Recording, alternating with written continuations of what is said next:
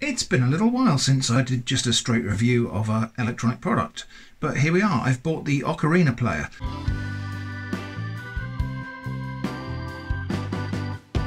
This is not a sponsored review, they're not paying me to say any of this, and all of the opinions and observations that I make in this video are entirely my own. This is basically an MP3 player, and it's designed for children. We'll open it up and have a look in just a moment, but the box is actually really nice. Really nice sort of shiny design on that. I don't suppose it really matters all that much. It's got, let's have a look, it's got an audio jack, it's got a LiPo battery, and it's got 8 gigs of memory integrated. So, just open the security seals and take a look. And there it is, the Ocarina player. And what else have we got in the box? We've got a quick start guide, and we've got a welcome and register your purchase card. Quick start guide is going to be fairly simple because the thing only has 4 buttons on it. Anything else in the box? There is a USB cable, and it is USB micro. Good. Okay, well, here's the player. It's made of that plastic that's got a slightly soft and almost rubbery feel to it, which in my experience sometimes wears off. But anyway, right, let's have a look. It's got a 3.5mm audio jack on the left hand side, USB micro on the right, and that's it. There are 6 Torx screws, Torx security screws by the look of it. They've got a little nub in the middle on the back, and 4 buttons on the front. There's some very faint embossed writing on here which says basically the same as what it says on the back of the box. Contains USB cable, keep out of the reach of children. Now I assume they're talking about keep the cable out of the reach of children, because the player itself is designed for children. Warning, this device is not a toy. Considering that this is designed for and marketed for children, I'm a little bit surprised at the number of disclaimers there are saying don't give it to children. It's not a toy. Anyway. Well, there doesn't appear to be any rating for minimum age. And I bought this mainly to entertain my grandson, who's 9 months old, because he really likes the ringtones on my phone, but I can't give my phone to him or else he'd just stick it in his mouth and dribble all over it. So I bought this as a kind of slightly safer alternative. I'm not intending to give this to him and leave him unattended with it, but I thought that something like this is probably a bit safer. If he does get hold of it and sticks it in his mouth, he's not going to destroy it immediately. Anyway, I think we should probably power it up. We might need a charge first. I'll plug it in and charge it for an hour or two. For you, of course, that will be but a moment. So just plugging this into charge, and I've definitely got this the right way round, but this is one of these moments where it really feels like I'm applying too much force to this connector. That did not go in as easily as it feels like it should, and also nothing's happened. There's no indication that it is charging. Anyway, I'll leave it for 3 hours, which is the recommendation. We'll see what happens. Having had the chance to play with this a little bit now, it's charged up. It took about a couple of hours. It makes a weird quacking noise when you switch it on, but that's configurable. There's a startup sound MP3 in the top level of the storage, which you can change, I presume, and it'll make a different sound on startup. The screen's a nice little dot matrix screen, and so quite a nice appearance to it, even though it's quite small. It's backlit with a blue LED, which goes off after about 10 seconds. And the device itself goes off after about a minute if it's unused and untouched. There is no off switch actually. In fact, the only way to turn it off is just to stop it playing and leave it. They've managed to cram a surprisingly large number of functions into 4 buttons by means of long press, combination presses, and so on. I'm not going to go through all of that now, but it does a surprising number of things. So that's long press on both of those buttons goes into the menu. So there's a audio limiter, which we can turn on or off. The audio is limited to quite a low level as standard. They've made it so that basically even if you hold that against your ear, it won't actually hurt you. We should probably play something then, shouldn't we?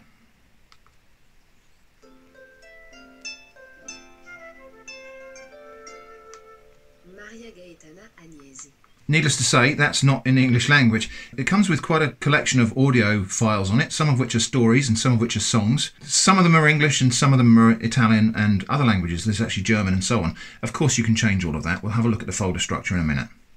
But it does actually come with some usable audio straight out of the box, which is quite a nice idea really. Basically, if you bought this and it had a full charge, which mine didn't, but I don't know, maybe you could charge it in the car, you could use that almost straight away without returning home. Also, it records.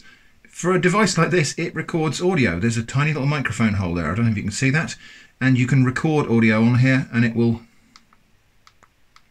play them back. I accidentally recorded 5 things while I was navigating the menus. So there is also a button lock function. So if you long press on this thing here, on the middle button, it locks the buttons and now nothing will respond, which is quite good, I suppose, if you're giving it to a young child and you've already started the audio playing, which we'll just do now. Fairy Tales, India Dog Elephant, which is just the file name, and play. And now lock the screen. The Dog and the Elephant, a story from India. There was once an elephant. So none of these buttons will do anything now.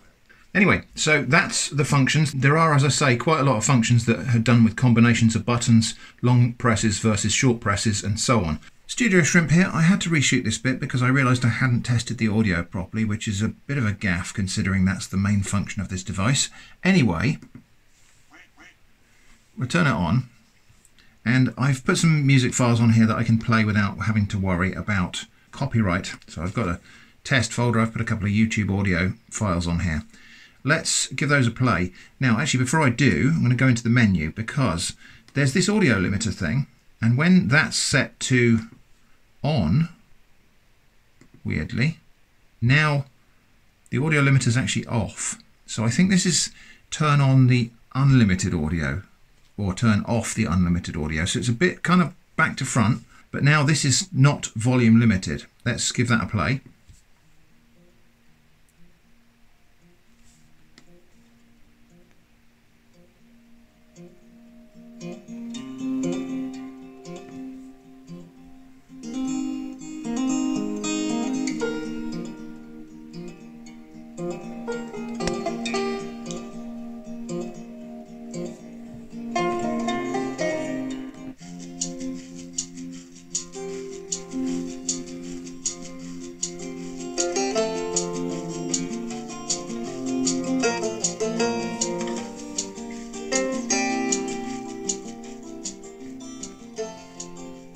Okay, let's compare that with the audio limited then. So if I turn that to off, now the audio is limited, I think, but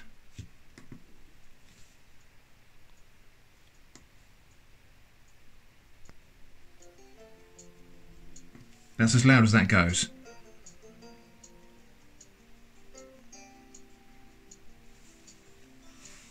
When it's got the audio limiter on there, it's actually quite quiet, even on the loudest setting, which is a good thing. If you're going to give it to babies who might stick it right next to their head, it's probably a good thing to have the audio limited like that. With the audio limiter on, no, with the outdoor mode, I think they call it, we can turn it up, although there's no indication of the volume level now. It sounds pretty good. It's nice and resonant. There's a good range of frequencies, even on this quite small single speaker. It doesn't sound tinny. When you max out the volume, you do get a bit of clipping and distortion.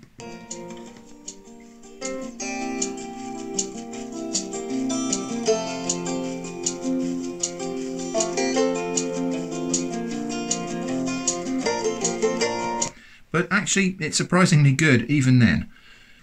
I have also tried it with headphones. I haven't got any way of recording that into the camera, I'm afraid, but on the headphones, it's not the best, most crisp audio I've ever heard. It's not as good as when I listen to that file from my computer. It's not as good as when I've listened to headphone audio on, say, an iPod.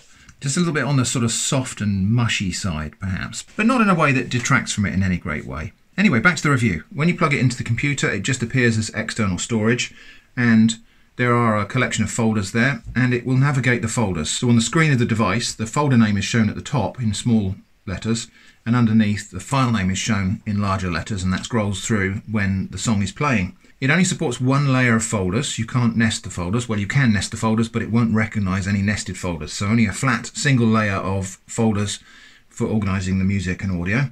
It supports a range of audio formats: MP3, WMA, OGG, WAV files, AAC, M4A, not FLAC. So all in all, not a bad device. Quite happy that this was value for the money I paid. Now, pricing is a bit weird because the retail price of this product seems to be somewhere around the 85 to 90 pounds or 85 to 90 euros level.